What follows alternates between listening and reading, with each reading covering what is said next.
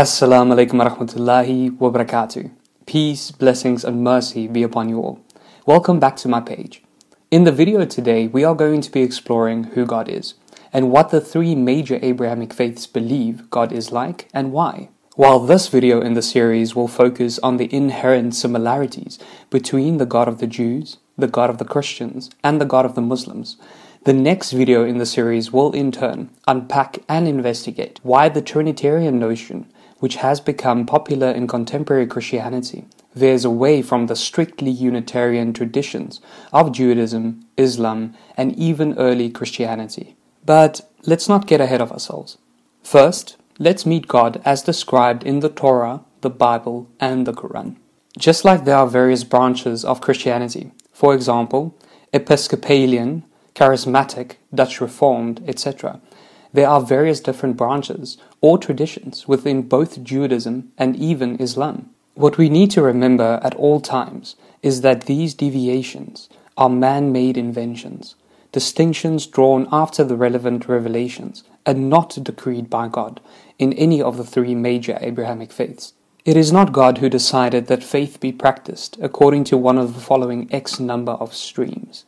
Man came and segregated the broader religious community into those who thought like one another and essentially formed cliques. So, it is our responsibility in seeking God to look beyond the man-made divisions at all levels and to return to the source text to establish what it is that the different factions can agree upon and what is truth according to God, untainted by the temptations and tendencies of man to want to categorize, organize, and draw distinctions between what he perceives to be different, one from another. Where I'm going with this is simple. There are many ways or streams of practicing Judaism. For example, Hasidic Judaism, Orthodox Judaism, Conservative Judaism, etc. All these different self-categorizations applied by those who practice the faith do not undermine the essential quality of the identity of God as one, as singular, as wholly deserving of worship. Though the different sects may differ in other matters, the Jewish understanding of God as one is, to quote Dr. Lawrence B. Brown, relatively concrete. Throughout Judaism, the oneness of God remains the primary attribute of the Creator, followed by many others, including justice, love, mercy, omniscience, omnipresence, omnipotence, sovereignty, truth, wisdom, self-existence, goodness, holiness, eternity, and the even trickier concept of infinity. Furthermore, Jews consider God fundamentally incomprehensible, for God's attributes transcend those of His creation. In other words, Jews believe that we have been created as subservient and subordinate to the mighty Creator, and can, as a result, not comprehend the true nature of God, for it surpasses the limits of our worldly understanding. It is, then, our duty to stand in awe of a God so much greater than ourselves that He defies complete comprehension or experience within the confines of our own physical world. A number of these same attributes carry over to the, especially early, Christian conception or understanding of God. While early Christians remained fundamentally Unitarian, as encouraged by Jesus Christ Himself, it was only in later years that the so-called mysticism of the Trinity took root, and so transfigured the popular conception of God in the Christian faith. Trying to decipher the concept of a God who is three but one baffles the mind, especially when you consider that the three who are supposed to make up the one are fundamentally and characteristically incompatible with one another. To use a simple example, if God is accepted by Jews, Christians both early and contemporary, and Muslims alike, to be without beginning and without end, how could a mortal man be equal to or a part of an eternal God?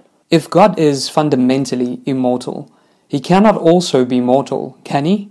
It's a logical paradox. As in our previous series, Son of God, I find it best to look to what Jesus Himself had to say about His own identity. In this case, that He had no divinity of His own. If Jesus was part of the divine, or a partner in divinity, then His statement would be fundamentally untrue, would it not? So, essentially, you're left with another logical paradox. If Jesus is part of a triune God, He must have His own claim to divinity. But, if He is a part of a triune God, he must also be as God and his wisdom are declared to be in the New Century Version's translation of James chapter 3 verse 17, fair and honest. Or, more to the point, the wisdom that comes from heaven does not pretend to be what it is not. So, if Jesus is part of God and his infinite wisdom, he cannot pretend to be what he is not. In other words, if Jesus is part of a triune God, he must be both truthful and divine. But according to the man himself, he has no claim to divinity. For references, please see below.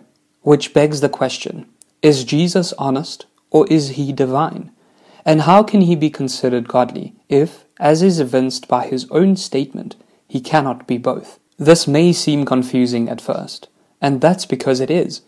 In order to accept that Jesus is part of a triune God, one must blatantly defy the assertion made in Titus chapter 1 verse 2, that God never lies. But we'll further explore how the concept of the Trinity came to be, and how it compares and contrasts with the beliefs of the other Abrahamic faiths, and even its own early practitioners' beliefs, in part 2 of this video series. For now, suffice it to say that the Trinitarian concept of God flies in the face of the conception of God as one in the majority of the Abrahamic faiths, that is to say, in Judaism and Islam. So, who is God in Islam? In Islam, God is he who has power over all things, he who encompasses all things in his knowledge, the one to whom belongs whatever is in the heavens and whatever is on the earth, for he is ever self-sufficient and praiseworthy. God is thus fundamentally conceived of as all-knowing, all-powerful, and self-sufficient. Anything or anyone who does not meet these three primary criteria can thus be discounted from any claim to divinity, which makes sense, as we know God is without equal. While Muslims thus accept and even celebrate Jesus' peace and blessings be upon him as a messenger of God, we do not believe that Jesus can be God, for the simple reason that he is not all-knowing, he is not all-powerful, and he was not self-sufficient. Make sense? Ultimately, then, the Jewish, early Unitarian Christian, and Islamic conceptions of God have far more in common than contemporary mainstream media would have you believe. However, if you'd still like to know more about how contemporary Trinitarian Christianity compares and contrasts with the conception of God in Judaism and Islam, I encourage you to subscribe to my page and to my YouTube channel, and turn on the post notification that you can be alerted as soon as I publish part 2 of this video series, which will explore the history and paradoxical nature of the concept of the Trinity in more detail. Until then, as always, if you have any questions about any of the content I've shared with you today, please feel free to contact me via my page and I'll be more than happy to share some additional resources with you. Alternatively, I'm always happy to engage in constructive and mutually respectful conversation in the comment section or in my DMs. Until next time, Jazakallah khair.